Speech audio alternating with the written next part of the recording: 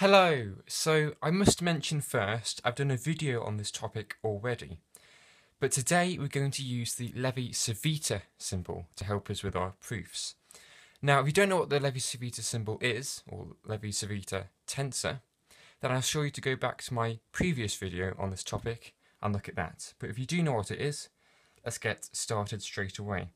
So our first equation we're going to prove is the curl of the gradient is 0, and 0 is a vector because the curl produces a vector.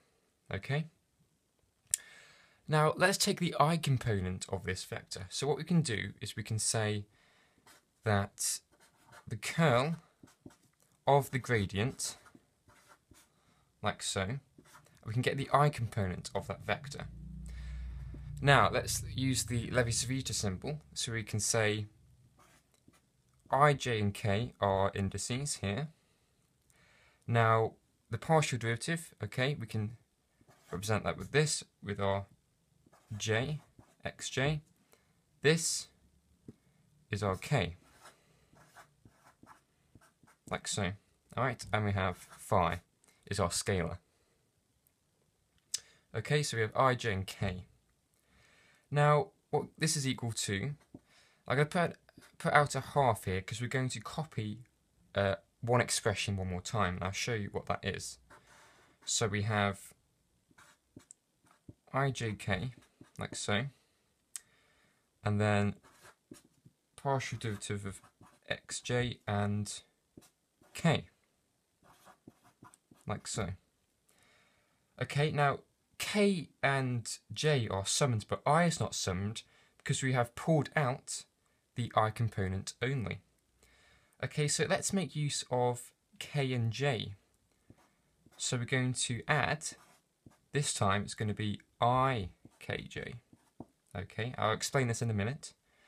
And then we have our partial derivatives with the xk and j, like so. And then we pull out our phi. Okay.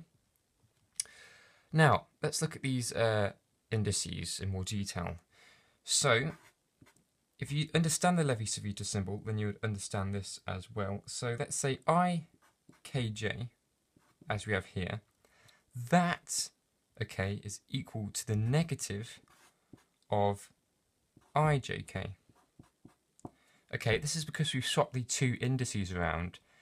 So epsilon ikj, okay, that would equal -1 if epsilon ijk was 1. That makes sense. Okay. So if this is 0, then this will be 0.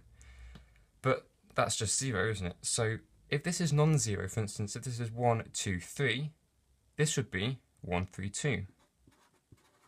1, 3, 2. Okay, for instance. So using that, we then say this is equal to 1/2 epsilon ijk. Okay, so we're going to use this expression here and pull that out, so we get ijk only. Okay, j. Okay, but then we have a minus because this is minus that. And we get this. Okay? Now you might be able to see something. We have mixed partial derivatives here, but we know that the order of these derivatives doesn't matter. J, k, and kj, those orders don't matter. So we could write this similarly as half epsilon ijk, but instead have xj and then xk minus the partial derivative, second partial derivative of xj, then xk. And you can see that will go to 0. So we can say that all three components of the curl of the gradient is 0. So we have proved this, okay? And that's true for any I, so 1, 2, or 3. Brilliant. So that's our first proof done. Let's go on to our second one, okay? So that's the divergence of our curl. Alright, so we can write that as the divergence of a curl of a vector field, like so. And that gives you a scalar, okay? So, same principle. We're not going to pull out an I component this time, because it's obviously a scalar. So all we need to do is I, j, k, and when we have I, okay, I, and then we have j. Okay, and then of course we have our a, k. Okay, I, j, and k. So, very similar to what we did before. Pull out a half. Okay, epsilon, I, j, and k. And then we have our partial derivative of I, and then xj. Okay, and then we add epsilon I, jik. That's right, yeah. Jik, and then we have our second order derivatives. I and j and I. Like so. Okay?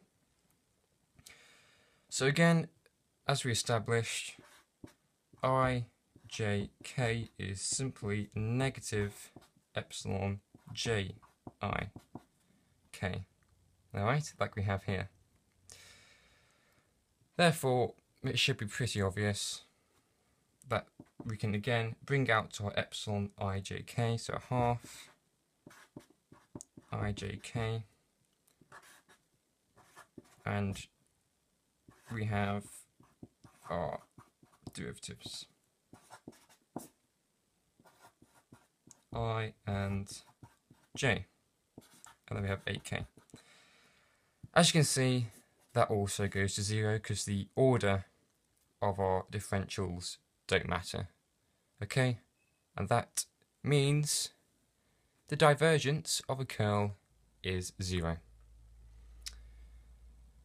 And there you go. So that's a slightly different proof to what we did earlier. I know some people in the comments had troubles with indices and unit vectors.